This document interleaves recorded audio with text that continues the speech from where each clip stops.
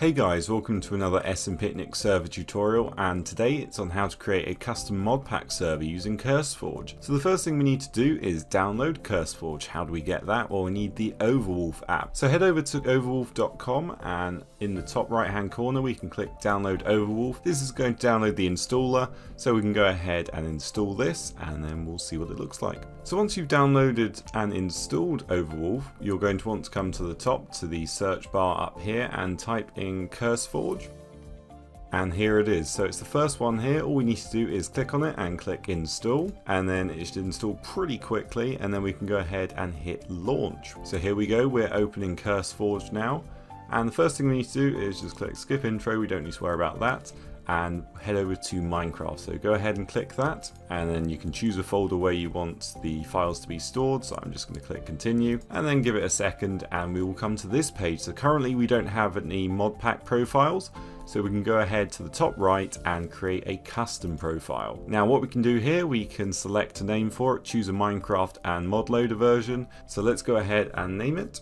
So I'm going to call this one ServerMiner, and once you're happy with everything here, you click create and give it a few seconds, and it's just going to download a few things and sort it out. If you do get an error here, make sure your Java version is up to date. That is why it didn't work for me the first time that I tried this. So now that it's applying the final patch, it should be ready to go any second, and here we are. So we need to click on it, and this is going to take us to another page. So we need to go down to add more content down here, click this, and then it will give a massive list of loads of different mods. So let's just grab a couple at random. Let's do just enough items, and let's do iron chest as well. So these are pretty small mods, they downloaded immediately.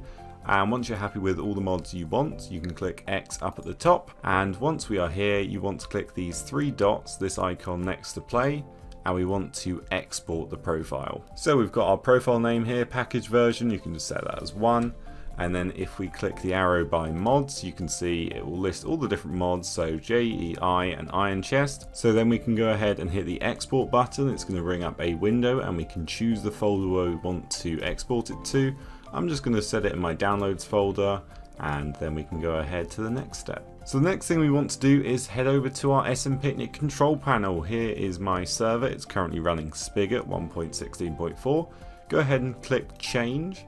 And then once we are here, we want to scroll down to the category section and the build your own mod pack here. Go ahead and click this, and what we want to do is upload the exported zip file that we just created. So go ahead and click this, and what we want to do is find where we exported it. So it should be an export, and here we are. So we've got test, I made that one earlier, but ServerMiner, that is the one that we just created. So click open. So the final thing we want to do is actually install the mod pack. You can see it's been uploaded here, and all we need to do is on the right click install, and then you can obviously create a new world. So I'm just going to click install. So there we are, it says congratulations, Custom Modpack ServerMiner 1 has been installed. You can see we are currently running that custom mod pack. It really is as simple as that. It takes under 10 minutes to do. Just choose your favorite mods, export and upload it, and job done. So if you have any questions, leave them down below. All the links will be in the description. Thanks for watching, subscribe, like, comment, and I'll see you next time.